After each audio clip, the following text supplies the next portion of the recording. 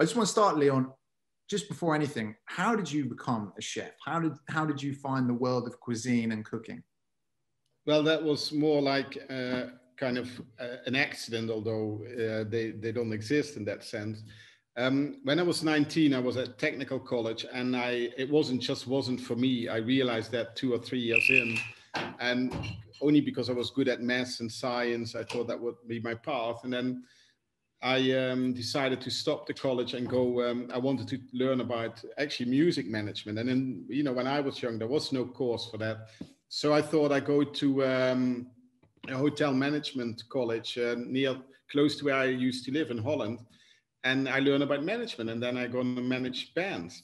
And in that first year, you had to do some cooking. And I was 19, and to be honest, I loved food, but I didn't even know how to boil an egg. And in that first year, you had to do 30 hours in the kitchen. You didn't teach you cooking, but just to get a feel of it. And that first day in the kitchen, and intuitively, of course, this is in hindsight, I knew I can be good at this. And, I remember I was just looking around. I didn't understand anything. This was a fine dining restaurant in my hometown, but I loved it straight away, and I didn't leave the kitchen for a long time. And so, yeah. You said in a TED talk, which I'll put the link in the chat later, it's a really good one, but you say that your love for food and sharing a meal started with family. Can you just define a little bit your ethos about sharing a meal? Because it's really at the epicenter of your work. Yes, so one of the earliest memories I have is having dinner. My dad is the eldest of 9 children, and so when you're 5 or 6, or maybe I was even younger, I can't remember, but you don't understand the concept of, I must have been younger, 3 or whatever. You don't understand the concept of family yet, what uncles are and aunties and all that.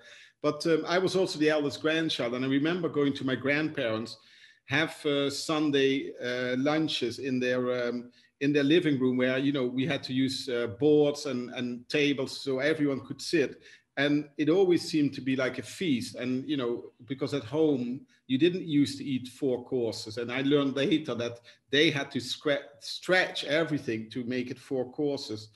And that memory always stayed with me. And so, that sharing, and where everyone was laughing, but also, there was serious conversations going on at the same time. And maybe someone shed a tear, but, you were together as a family.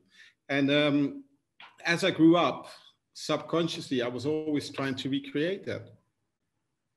Yeah, I think that's just such a lovely point. And I think a lot of people forget. Or in a way, I think the pandemic reminded us slightly, before that, everyone's kind of watching TV, eating, doing 1,000 other things, checking social media, but just having the meal and having it with other people is such a beautiful, important experience, and just an amazing part of the day and the week. Obviously, later on, you attended Calais for refugee camps, and your food and cooking experience changed, I guess, a lot then. How did you come to go there, and what sort of time did you spend there, and what is it like cooking for refugees? Oh, well, that's a big question. So after I went to hotel management college, I became a chef, had a restaurant, had a food wholesale company. And in 2015, so when the refugee crisis was at its height, that summer when we saw them on the Greek Isles, and everyone was wondering, where did they come from? I met someone in someone's house where I was staying for a week or so. They were away, and he was a house guest for one night whilst he was in London. And nowadays you become Facebook friends, and but that's it really. And this was in May, and a few months later, he sends me a Facebook message. We never spoke since that evening when we met, but we really got on. And he said, Leon, we want to start a kitchen in the jungle, the refugee camp in Calais. And at the time, it was still very small. And I had some time, and I thought, I want to help. I was actually looking how I could help. And I thought about going to Greece, but I hadn't made any steps on that. And so another person who was involved bought a trailer. We bought a marquee, a very small marquee, and 3 burners. And we started cooking on this. I think it was the 1st of October, 2015. And all of us thought this is going to be over in a few weeks when our governments got their act together, and yeah, as we know, that never really happened. And you know, how foolish were we to think that they would? But that's a different story. And you know, honestly, we thought we're going to cook for 200 people a day, and that's it. And you know, we're going to have a bit of fun and help people. And it just started to explode from there. Within a week, we were doing, I can't remember, 800-900 meals a day. That went up to 1,500 breakfast, lunch. So total breakfast, lunch, and dinner.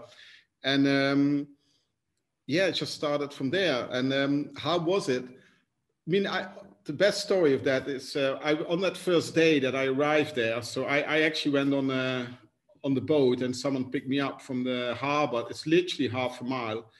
And I went with my friend who asked me to help him, Jonathan. We went for a walk through the camp, and it was like 5 or 6 o'clock. And many of the refugees, the ones who could, were cooking a little bit for themselves on an open fire.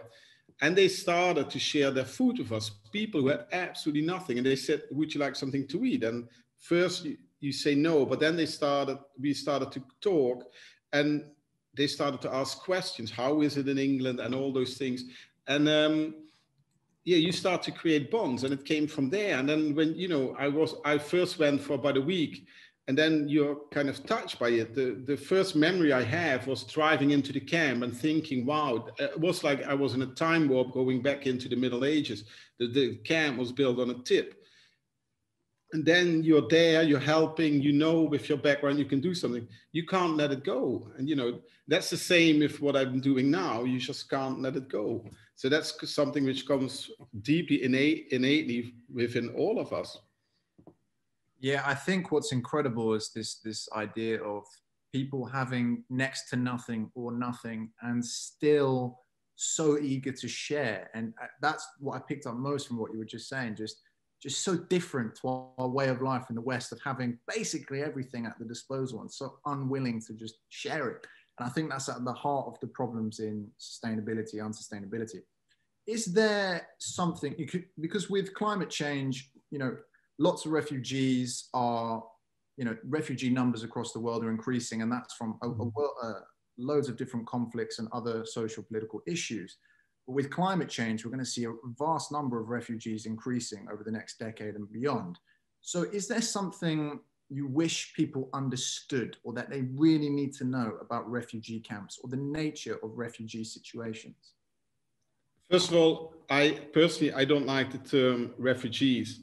How can anyone be a refugee? And for refugee, for me, you know, when you use it in that sense, it's someone who's not wanted or doesn't belong somewhere or shouldn't be there.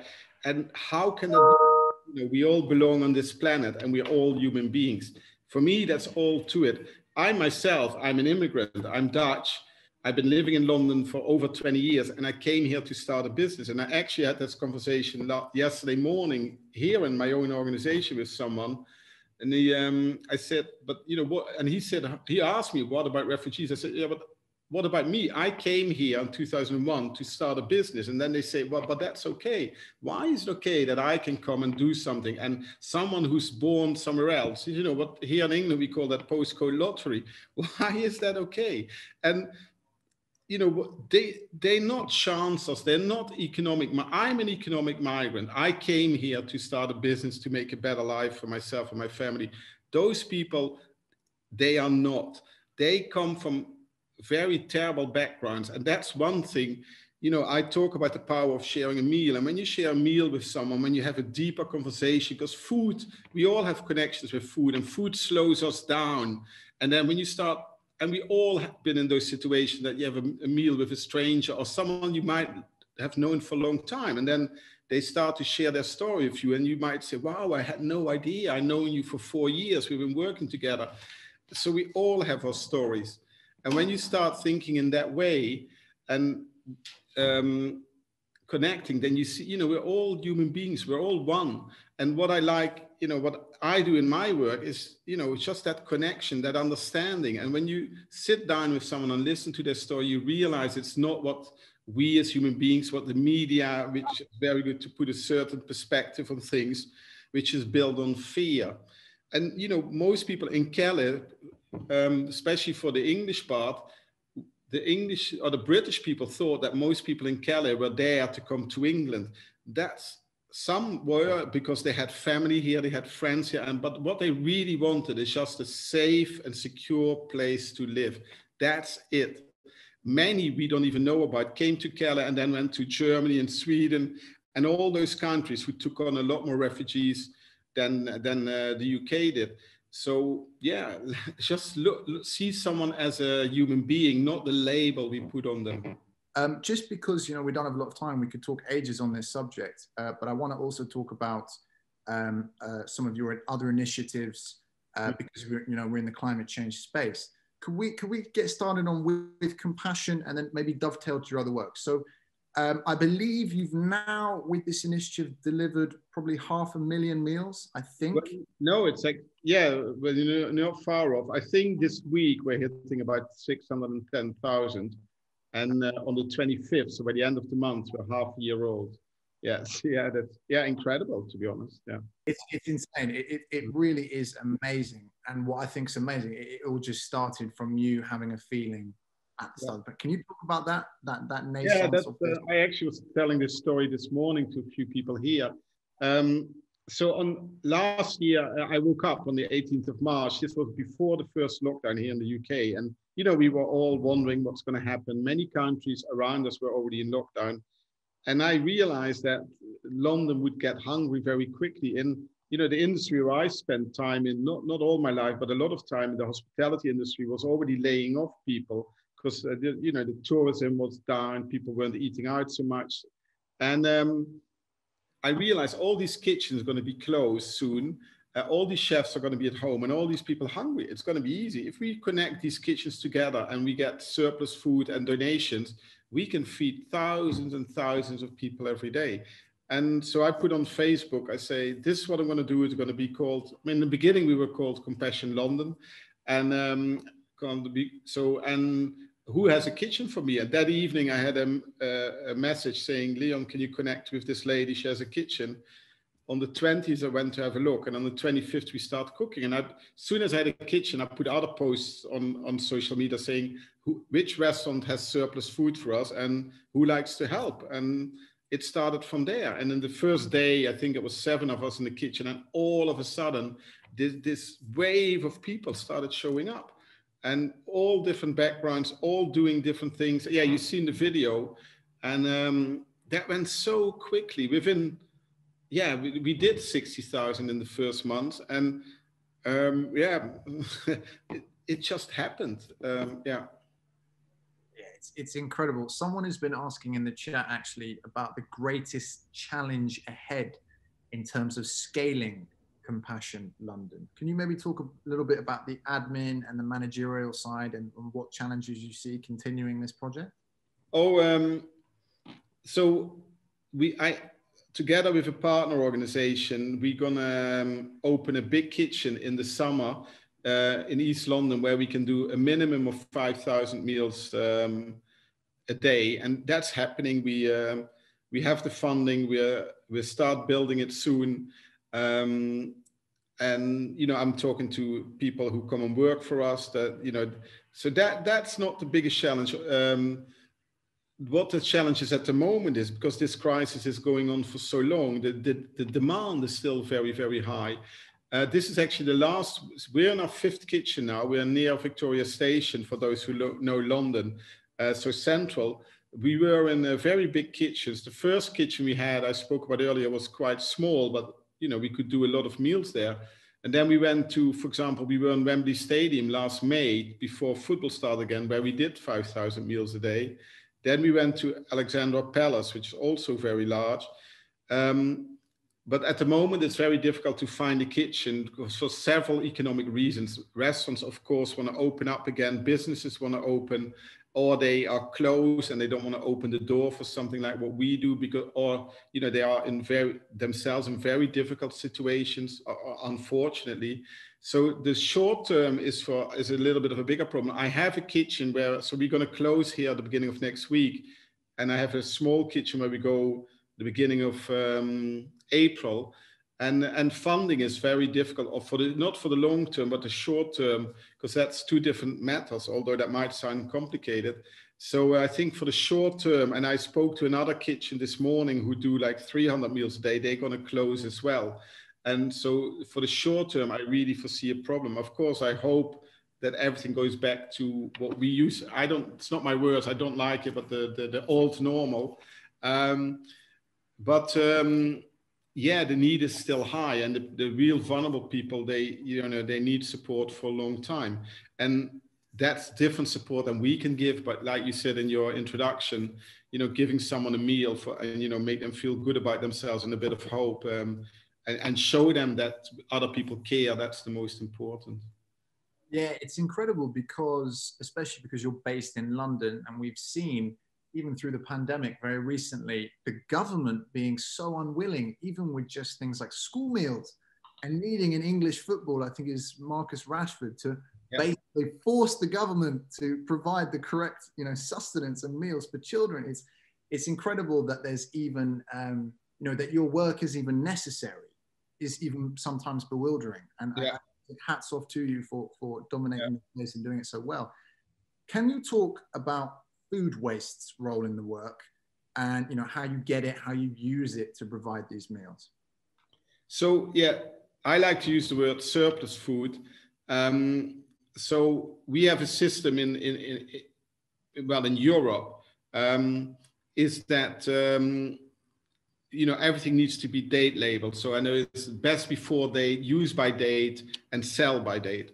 So if a supermarket or shop can't sell products anymore, when it is on its sell by date or passes that, so then they have to get rid of it and either give it to charities or to people, but they're not allowed to sell it anymore. If you buy it on the sell by date, there's still, depending on what the product is, there's still a few days life on it. That's how it's all sort of calculated. Best before, that's mainly for ambient products. That's just a guideline. And of course, no one wants to make anyone else ill. So in general, the guidelines on best before are very, very safe. And then there is use by, which, then you're definitely not allowed to use it anymore after that date. And many products are still good at that. But we haven't really spoken about it in generally, is that when a product comes to use by, then you can smell it, like this, a packet of ham or eggs. Just judge it yourself. We are human beings. We can judge ourselves if the milk is sour or not. Why put it in the bin only because there is a certain date on it? Not saying don't be careful, but we at home, we think, oh, I got half a liter of milk, I won't use it anymore because maybe it is really not good anymore, or we think it's not good anymore. But on an industrial scale, in all the supermarkets, the amount of surplus food is just staggering. It's, the TEDx project, who we work very closely together with, they are scaling up to do the equivalent of 100 million meals in the next few years. There's also the amount of meals that London, that they have, done service on, that needs. But that's just staggering. And they know they can get the right surplus. It's not that we get surplus just from supermarkets. We get surplus from businesses. And, it's not small amounts. It's sometimes we get pallets and pallets of chicken breast or things like that offered.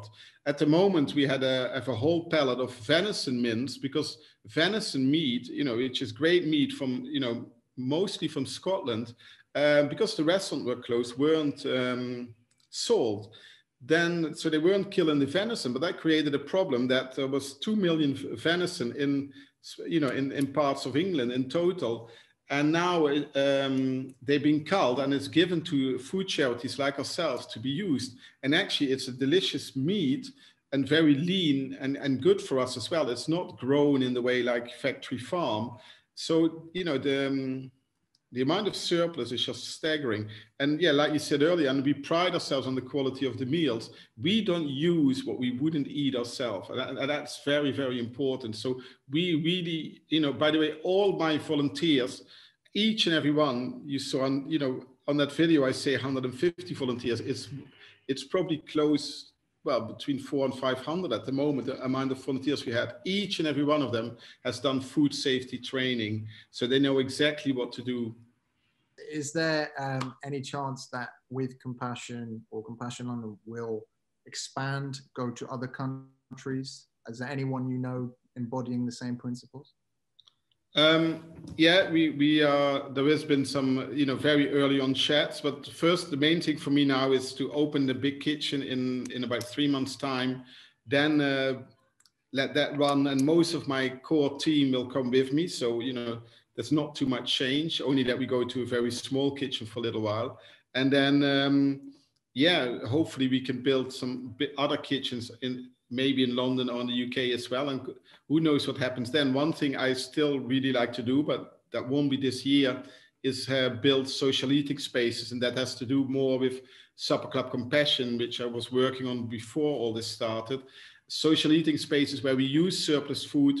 And I was inspired by that, by many things, but one of the main things, there's a town in Brazil called Belo Horizonte, where in the 90s, the mayor wanted to end. He realized that there was a lot of poverty in his town. I think it's close to 2 million people living there.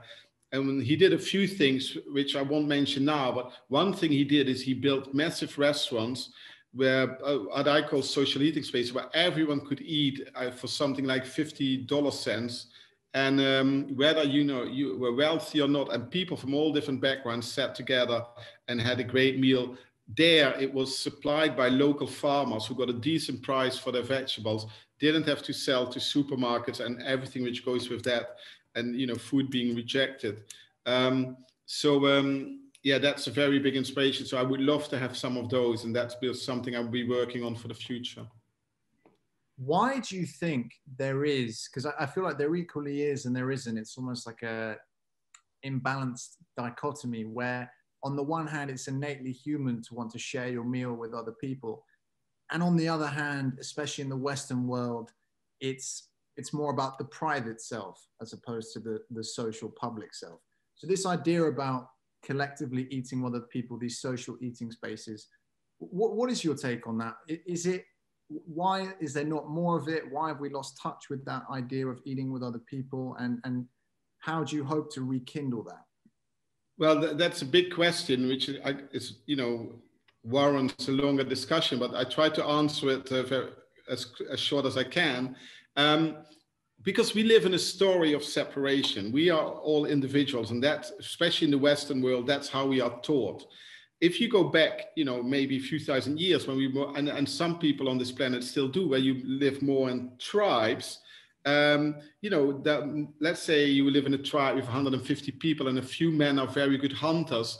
They go out and hunt, and when they come back with whatever they shot, let's say a few deer, they don't say, hey, these deer are mine, I'm going to keep them now. And in those days, when you're good at hunting, you would bring in the food and you would share it with the whole community. Of course, in our modern world, that might be very difficult to go back to that.